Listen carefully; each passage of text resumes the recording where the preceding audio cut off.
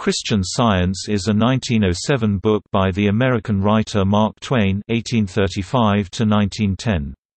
The book is a collection of essays Twain wrote about Christian Science, beginning with an article that was published in Cosmopolitan in 1899. Although Twain was interested in mental healing and the ideas behind Christian Science, he was hostile towards its founder, Mary Baker Eddy (1821–1910).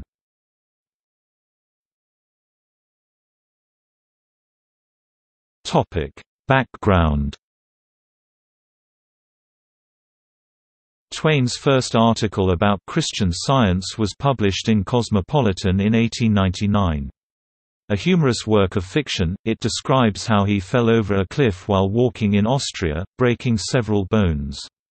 A Christian Science practitioner who lived nearby was sent for, but could not attend immediately and so undertook to provide an absent healing. She sent a message asking Twain to wait overnight and to remember that there was nothing wrong with him. "I thought there must be some mistake. Did you tell her I walked off a cliff 75 feet high?" "Yes." "And struck a boulder at the bottom and bounced?" "Yes." "And struck another one and bounced again?" "Yes." "And struck another one and bounced yet again?" "Yes." "And broke the boulders?" "Yes." "That accounts for it, she is thinking of the boulders. Why didn't you tell her I got hurt, too?" In the third chapter of this story, as published in the book form described below, Twain estimates more than 120 fractures, some or many of which were visible to him, as well as 7 dislocated joints, including his hips, shoulders, knees and neck. All of these were healed within 3 hours of the Christian Science doctor's visit of the second day of the story. Immediately following this healing, he turns to the local country horse doctor to cure a headache and stomach ache. In 1907 he collected this and several other critical articles he had written and published them as a book, Christian Science. Twain himself believed that mind could influence matter to some degree.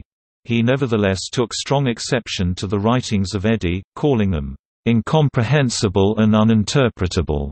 He was particularly incensed by the thought that Eddy was using Christian Science to accrue wealth and power for herself.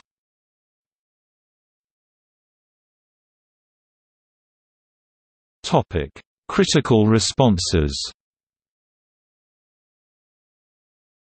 Gillian Gill, a biographer of Mary Baker Eddy, has argued that Twain was ambivalent towards Christian Science, and that passages of the essay were in fact pretty unambiguously pro-CS. In response, Caroline Fraser writes that Gill has misread the text, and that Twain praised Christian Science in the most backhanded and ironic way. Fraser writes that whatever Twain's view of Christian Science, his view of Eddy herself was overwhelmingly hostile. He called her grasping, sordid, penurious, famishing for everything she sees—money, power, glory, vain, untruthful, jealous, despotic, arrogant, insolent, pitiless where thinkers and hypnotists are concerned, illiterate, shallow, incapable of reasoning outside of commercial lines, immeasurably selfish.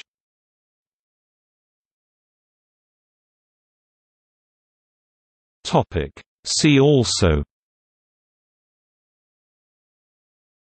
The Life of Mary Baker Eddy and the History of Christian Science 1909.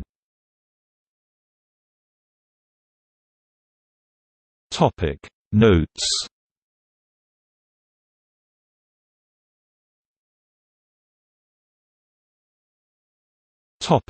Further reading. Christian Science at Project Gutenberg. British Medical Journal. Mark Twain on Christian Science. 2 2025, October 21, 1899.